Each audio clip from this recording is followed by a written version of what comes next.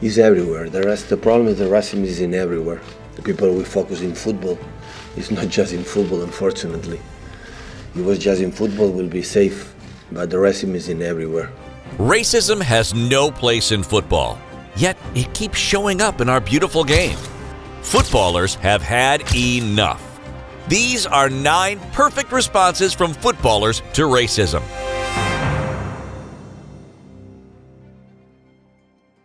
Danny's move.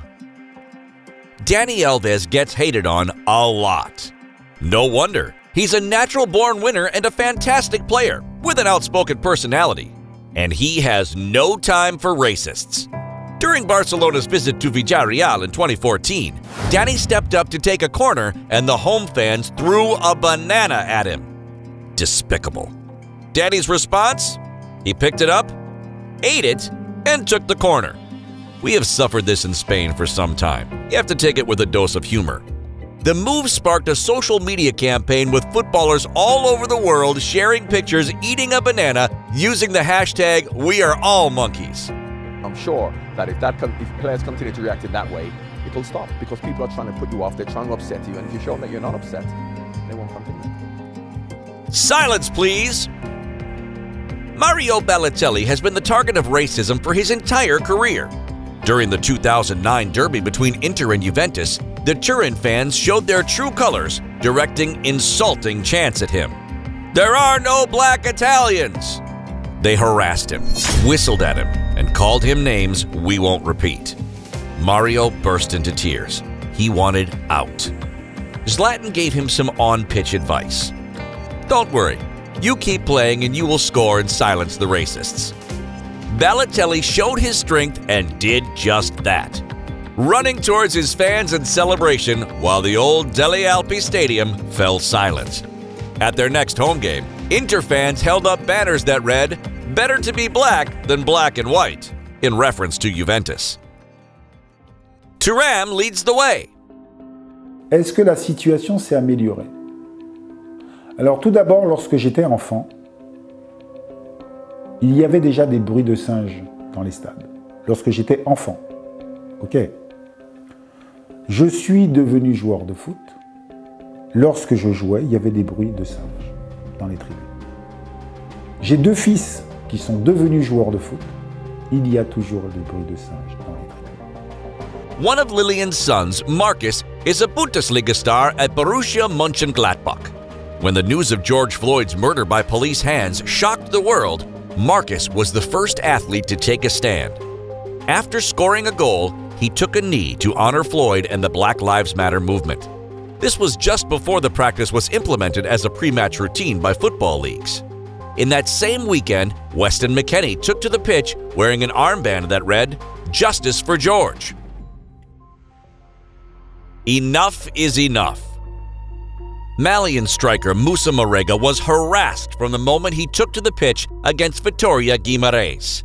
His crime? Being black. Marega turned hate into fuel and scored the decisive goal of the match, celebrating pointing to his skin. And that's when all hell broke loose. Seats were ripped off and thrown at him. And the referee booked him? Marega had had enough. He refused to continue playing. Rivals and teammates wanted to convince him to play on. They failed. I'd like to tell those idiots who went to the stadium to shout racist things, "F you." And also, thanks to the referees for not defending me and for booking me for defending the color of my skin. Idiots everywhere. Fans always do that, you know what I mean, just to disturb the best player, just to make him get angry or just try to make him out, to try to help them team. But I think they're going wrong. And the best answer of this, we just have to look it. Because as a player, when I see fans do that to me, that means he don't want me to play. Because, you know, if you are a player, gonna make his team lost. But Cameroon legend Samuel Eto'o was abused in an away match at Zaragoza. He wanted to walk off the pitch, shouting, "No mas, no mas." His teammates, the rivals, the referee, and even his coach Frank Rijkaard convinced him to stay on the pitch. The same thing happened to Mario Balotelli with Brescia against Verona. Tired of the monkey chants, Balotelli kicked the ball into the stands, cursed, and refused to continue playing. The match was stopped, but only for 4 minutes before he was convinced to keep on playing. Taking a stand. We need strong role models. If a player is abused on the pitch and wants to walk off, his team has to have their back. Moi, je me souviens très bien, lorsque j'étais joueur de foot, je rentrais dans les vestiaires et il y avait toujours quelques coéquipiers qui venaient me taper sur l'épaule en me disant « Ouais, Lilian, c'est pas grave. » C'est d'une violence totale, en fait. C'est pas grave. C'est-à-dire, tu sors d'un match, il y a des supporters qui font le bruit du singe, qui t'insultent, et un coéquipier te dit « C'est pas grave. » A perfect example is the friendly match between AC Milan and Pro Patria, a preseason fixture in which Kevin Prince Boateng was racially abused from the very first minute. By the 25th, he picked up the ball and kicked it toward the racists. Boateng left the pitch, and so did his teammates, with the rest of the stadium applauding the gesture. Strength in unity. We all saw what happened in a match between PSG and Istanbul Başakşehir. Demba Ba overheard the fourth official talking to the referee about assistant coach Pierre Webo, referring to him by the color of his skin.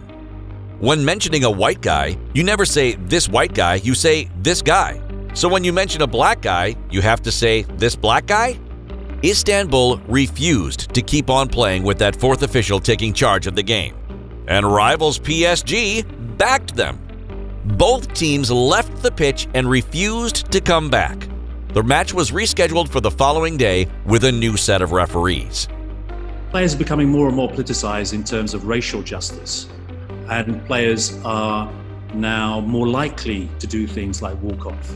They are more likely to confront someone who is being racially abusive or someone who is using racially loaded language. France's message to the world. The 1998 World Cup was a big deal for France, but not everyone was a fan of the team. It's artificial to bring players coming in from foreign countries and call this team France, said Jean-Marie Le Pen, the leader of the far-right political party in France.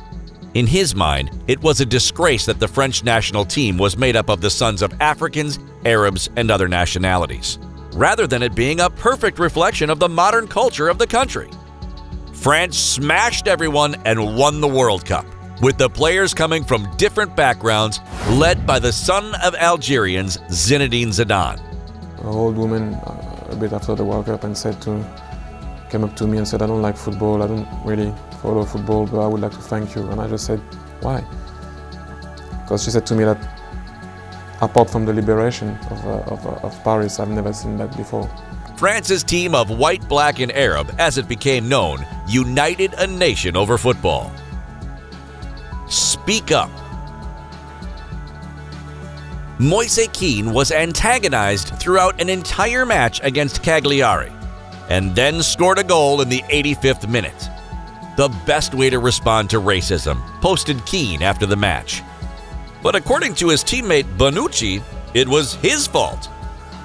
When he scores a goal, he has to focus on celebrating with his teammates. I think the blame is 50-50. The ridiculous statement was slammed by footballers and pundits on social media. Raheem Sterling, Paul Pogba, Memphis Depay, and Mario Balotelli all showed their support for Kean. It's a football match, people get emotional, but to then be put down by your skin colours is completely wrong. Balotelli even left a message for Bonucci. Tell him he's lucky I wasn't there.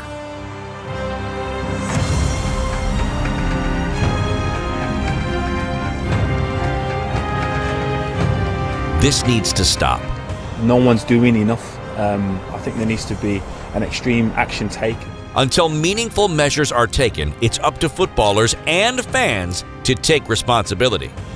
It's not just, black players saying this. It's just that I keep saying this. I don't want to have this conversation. I don't want to be able to say, boom, them man are coming at me because of the colour of my skin. And it's easy to say it. It's easy to have a hashtag. It's easy to do a slogan. But if we do not have actions, it's literally just going to be that. It is going to be a hashtag. It is going to be a slogan. Thank you for watching this video. If you enjoyed it, don't forget to leave us a like and please subscribe to the channel. Now, the voice is yours. Give us your ideas for new videos in the comments.